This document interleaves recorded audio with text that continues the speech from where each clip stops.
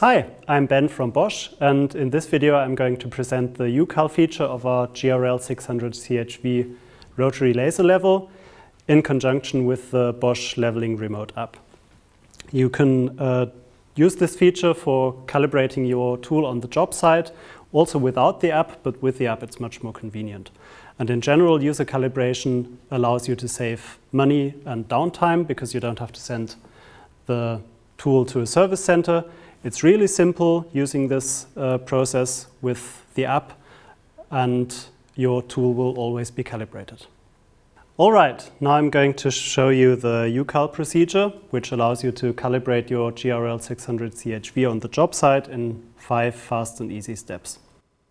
The smartphone and the rotary laser level are already paired. So the first step is to start the uCal procedure in the app.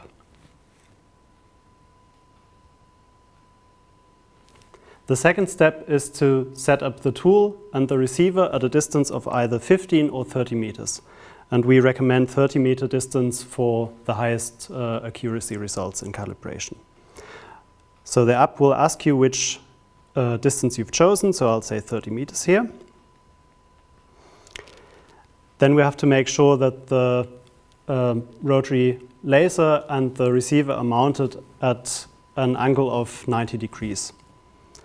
So I can confirm this. And finally, for setup, we have to ensure that the laser line is hitting the receiver window approximately in the middle. If I confirm this, then I'm starting the calibration process.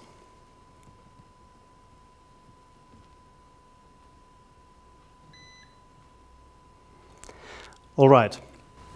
Now the app is asking me to rotate the tool by 180 degrees, where I ensure that the tool is aligned with the receiver using this side at the top.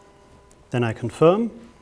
Now the calibration of the x-axis is completed, and to continue with the y-axis, we rotate the tool by 90 degrees. Again, we make sure that the tool is aligned with the receiver using this side, and confirm in the app. And finally, we rotate the tool again by 180 degrees to complete calibration of the y-axis. I'll ensure again that the tool is aligned with the receiver using the sight, and then confirm this in the app. And this completes the calibration process.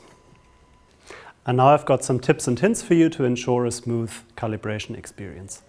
So the first point is that you have to remember to have only one receiver switched on and paired to the device if you're doing the calibration with the app. Second, you have to ensure that the tool is on a level and stable surface. So this can be a tripod or a table, for example, but you have to ensure that you can rotate the tool throughout the procedure without changing its height or inclination. The third point is that the alignment of the tool and the receiver should always be perpendicular. For the distance, we recommend 30 meters for maximum accuracy, and you have to ensure that throughout the calibration process, the area between the receiver and the tool is uninterrupted.